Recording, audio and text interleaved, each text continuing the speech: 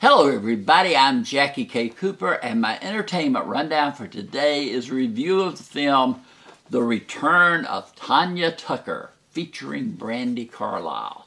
And I don't know how many of y'all know who Tanya Tucker is, but I grew up, she's younger than I am, but I remember when she was like 9 or 10 years old, she had a hit song called Delta Dawn.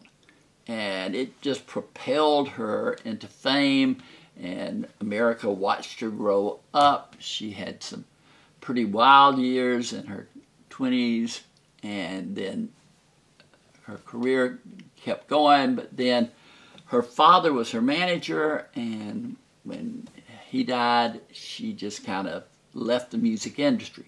And she hadn't recorded any music in 15 years. She's 60 years old now, I think she is.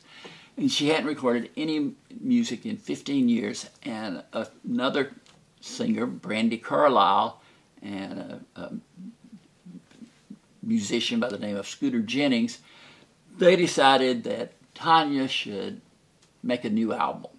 And they decided to film it, make a documentary about the creative process. So this movie is all about the making of this new album, how she was hesitant to do it. She was a little bit insecure about, getting back into the spotlight. And then it reflects back on her entire life and shows, what it was like when she was growing up and how she got into the business. Tells some wonderful stories. I'm not much of a documentary person. I don't search out documentaries, which is strange because usually when I watch one, I really like it. And I really like this one.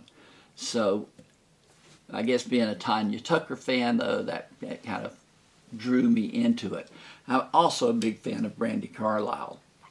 But if you're a musician thinking about a comeback, you need somebody like Brandi Carlisle, because she is Tanya Tucker's #1 fan. She just encourages her.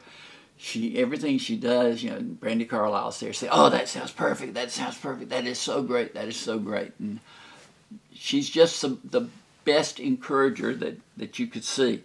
The film itself is rated R because there's profanity.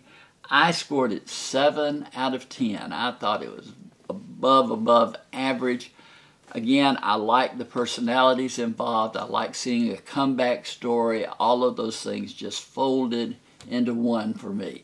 So if you are a Tanya Tucker fan, or you're a documentary fan, or just a music fan, then you're going to want to see this movie. I had a great time with it, so 7 out of 10. But this has been Jackie K. Cooper's Entertainment Rundown with a review of The Return of Tanya Tucker, featuring Brandi Carlisle.